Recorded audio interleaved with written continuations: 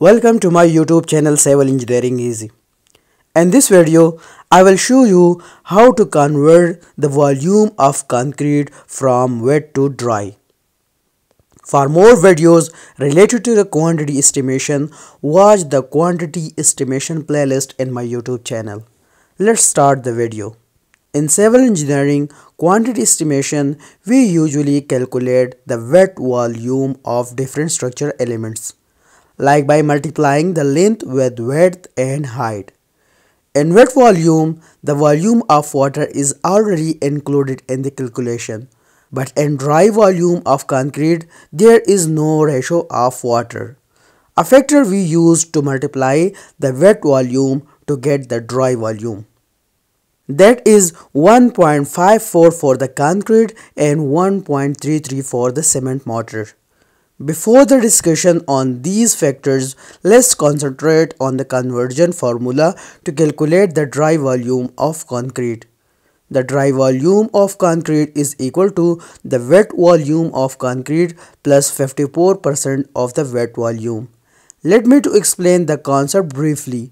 If we have 1.54 cubic meter of dry volume of concrete, when we add water to this dry mix, the volume will reduce by about 54%.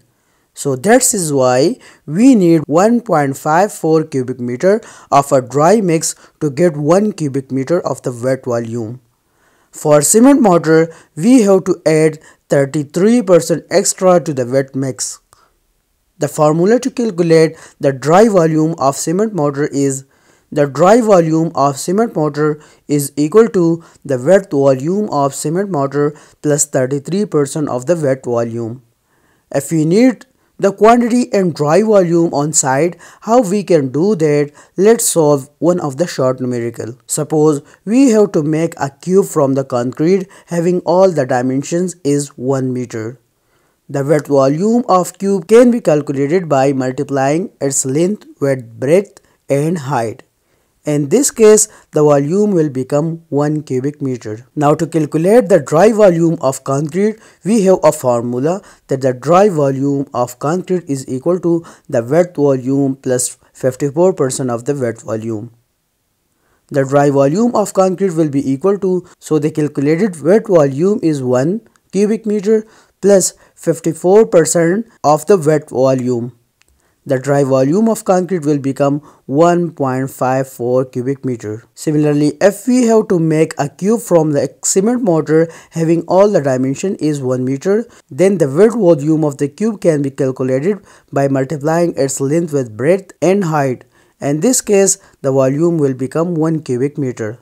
Now to calculate the dry volume of cement mortar, we have a formula that the dry volume of cement mortar is equal to the wet volume plus 33% of the wet volume.